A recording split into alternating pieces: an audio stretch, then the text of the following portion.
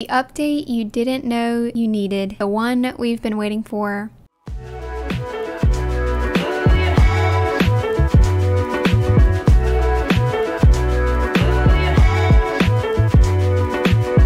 Seriously, how amazing. Let's do this. If you updated your GoodNotes 5 app, you'll notice that we have a new tool here in our toolbar, which GoodNotes is calling Elements. Elements basically serves as your clipboard for saving images, text, and handwriting to be used through the app in different documents, notes, and planners, and it even comes preloaded with some sticky notes and other cute elements. And you can add and create your own collections by either adding photos from your camera roll,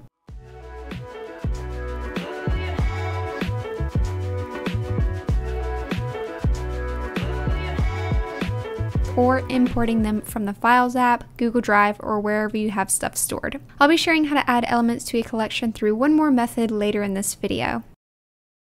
And of course, you can split screen elements, which will be so great for digital planners and note takers alike who want a better view of their saved elements and make use of the multitasking feature. So let's put elements to the test. I'm always writing the same things over and over in my digital planner, like morning routine. I don't feel like writing that over and over, so I normally just copy and paste. But with Elements, I can lasso it and click Add Element, and then it saves it to its own collection. No more scrolling through pages to copy and paste. So when I create a new daily page, I can simply add my handwriting from my Elements collection versus copying and pasting or rewriting it entirely.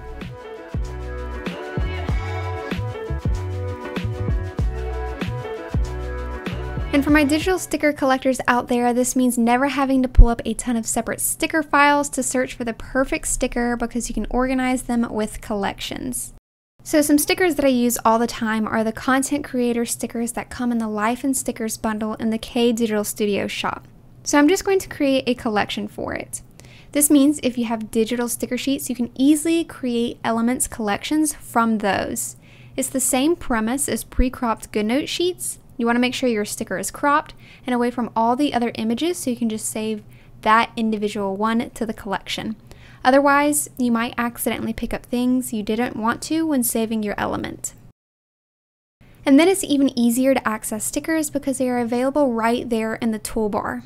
Literally the update I've been waiting for as a digital planner and note taker in GoodNotes. This update is great for students too because if you find yourself always using the same formulas or graphs, tables, diagrams, you can save it all in an Elements collection. So whenever you're having trouble with remembering something from your notes while you're working through exercises, or the same concept is always popping up when note taking, you can save time by pulling it from the Elements collection. One thing I have noticed about Elements is that there is a share option, but I found it doesn't work correctly. At least I think. If I export it and try to re-import it into GoodNotes, there's just no option for it. And the Apple interface just seems really confused by it. But I wouldn't be surprised if this option came in the future. For now, you can add elements by lassoing or importing from your camera roll or drive. You can also delete entire collections if you want to, or individual elements. So to celebrate the launch of Elements, I am giving away a free collection. This is a pre-cropped GoodNotes sticker sheet, so you'll just lasso each individual sticker and click the Add Element option. Alright, so now it's time to go organize all of my stickers into Elements.